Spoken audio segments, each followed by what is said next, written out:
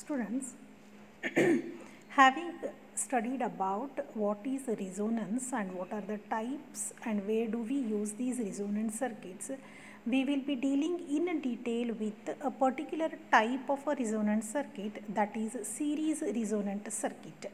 This series resonant circuit is also called acceptor circuit, which I have written here. You can see this is called acceptor circuit.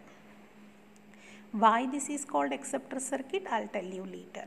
Now this is series resonant circuit. You can observe here three components RLC, or you can say coil and capacitors are connected in series across AC source of variable frequency. That means frequency of this AC source can be varied, as I have told you and made it clear in the previous video. Now what is resistance? You know already. Resistance is the opposition for the flow of current. Suppose if these two components, that is inductor and capacitors, were not there in the circuit, we would have said that this is the only component, R is the only component which opposes this flow of current. Now it is not the case. Now there is inductor and capacitor along with the resistor. So there is opposition by this inductor also, there is opposition by this capacitor also. Opposition of this one we call as a resistance. Opposition of this one we call it as a reactance.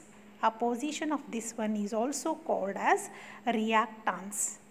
You have studied details about these in your basic electrical subject in the previous semester. Hope you remember. This is also reactance, this is also reactance. This is called inductive reactance, whereas this is called capacitive reactance. So there is a resistance, there is a inductive reactance, there is capacitive reactance. So the total opposition or the total impedance of the circuit, total impedance of the circuit will, that is total opposition, opposition by this, opposition by this, opposition by this, for the flow of current we can take it as an impedance, which is denoted by a letter Z here. You can observe this is letter Z. Total impedance of the circuit is Z. That is nothing but R. This is due to resistance. This is JXL, means inductive reactance. This is minus JXC, capacitive reactance. I have written here. What is JXL? Inductive reactance. What is minus JXC? This is capacitive reactance. Inductive reactance is given by J2 pi FL, whereas minus JXC, which is capacitive reactance, is given by minus J2 pi FC. Hope you understood what is impedance. Impedance of the total circuit, total impedance of this circuit, we take it as a Z. That will be because of this, plus because of this, plus because of the next component C, that is R plus JXL minus JXC, right? So now this is Z. Now you can see this is JXL, this is minus JXC, right? Next, this one is JXL is 2 pi FL and this is minus J divided by 2 pi FC. You can see here F is directly proportional, here F is inversely proportional, right? Then the current flowing through this one is given by I is equal to V by R. If there was only resistance, we would have said V by R as Ohm's law. Now I is equal to V by, it is not only R because of these three components, which we take it as Z here. So what I'll write, I is equal to V by Z, which I have shown here, V by Z, right?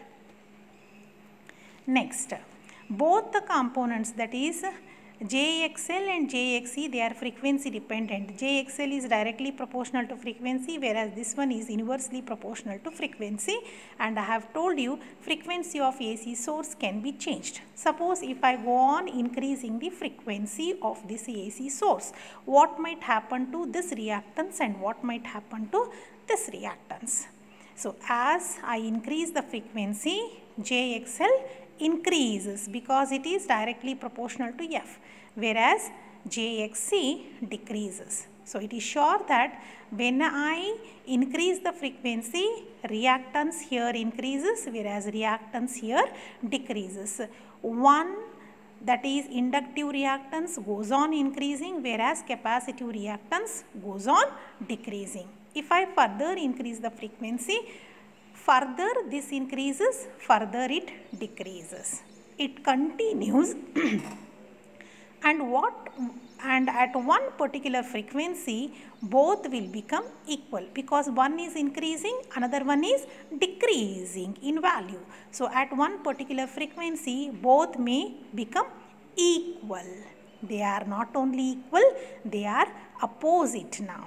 That is plus JXL and minus JXC. Their values are becoming equal, whereas they are opposite in sign. So what happens is the net effect from these two components is going to become 0 at one particular frequency. Hope you understood. As we go on changing the frequency, reactance, inductive reactance increases, capacitive reactance decreases. At one particular frequency, inductive reactance becomes equal to the capacitive reactance. Both are equal and opposite, so they are going to get cancelled. So at one particular frequency, let that frequency we say F0. F0 is a particular frequency at which JXL is equal to minus JXC, both equal and opposite, they are going to get cancelled. Once their effect in the circuit is cancelled, now only R remains in the circuit which is going to oppose the flow of current. That means opposition of the flow of current, opposition to the flow of current is now decreased at a particular frequency F0. So then when opposition is decreased, the flow of current will be maximum. That current will take it as I0. I0 is the maximum current which we are getting at a particular frequency F0. Why do you get current maximum?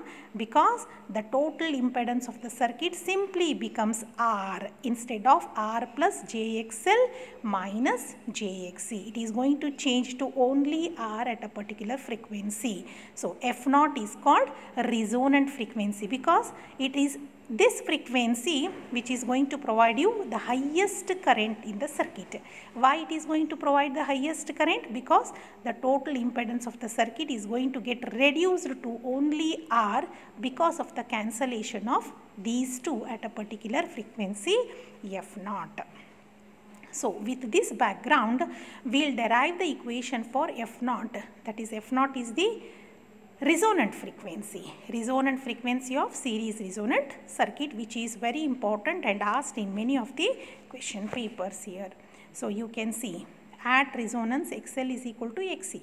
Why XL is equal to XC? This we have clearly seen. So XL is 2 pi F0L, XC is 1 divided by 2 pi F0C. Now we want the expression for F0. So we will keep F0 this side, bringing this F0 also this side, it will be F0 square. Only F0 will keep this side, rest everything we will send. We want only F0. So F0 will be root of this, which will give 2 pi root LC. This is the equation for resonant frequency of a series resonant circuit. F0 is equal to 1 divided by 2 pi root LC. 2 pi if you take, it becomes 2 pi F0 or 2 pi F, which is nothing but omega. 2 pi F0 is there, you can put it as omega naught, which is going to give you 1 divided by root LC radians per second, angular frequency. If you take this, you are going to write Hertz.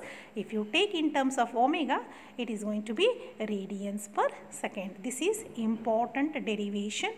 So before deriving this, seeing this marks, you have to decide how much to write here. If it is asked for only 3 marks and all, you can directly start with this. If more than 3 marks and all, you should write some basics about this series resonant circuit. Then you can write this to fetch the full marks, to get the full marks.